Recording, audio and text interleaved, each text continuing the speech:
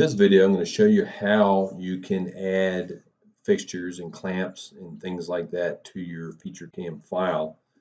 So here I have a simple part, just a couple features on it. If I do a quick little play, you can see there that it runs through those features.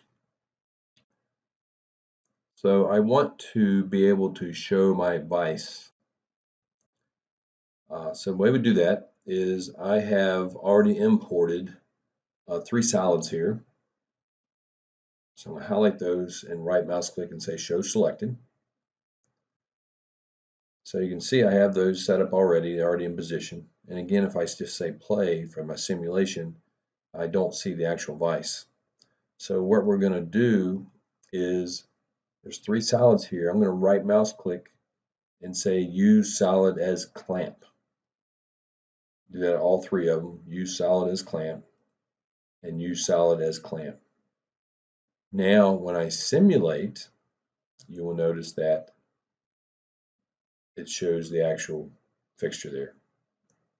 So that's good for making sure that I don't run into the fixture. So let's just for fun here, I'm going to take this hole and I'm going to make it 3 inches deep. And you can see it clearly machines down into my clamp.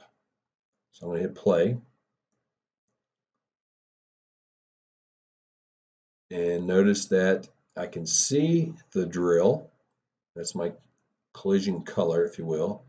However, it did not stop and tell me that it gouged. And I really would like that feature to tell me, because maybe I couldn't see this happening.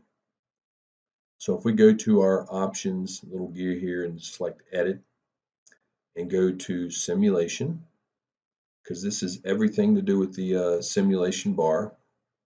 When we pick the mode here and hit play. But anyway, on the 2D, 3D shaded, I'm going to tell it to pause and show me a message if it gouges. Okay, so now we're going to tell it to play again. Takes a second, it comes up, and as it's drilling, and as soon as that tool hits down there, my clamp, it'll stop and say the tool may have gouged or wrapped it into the material.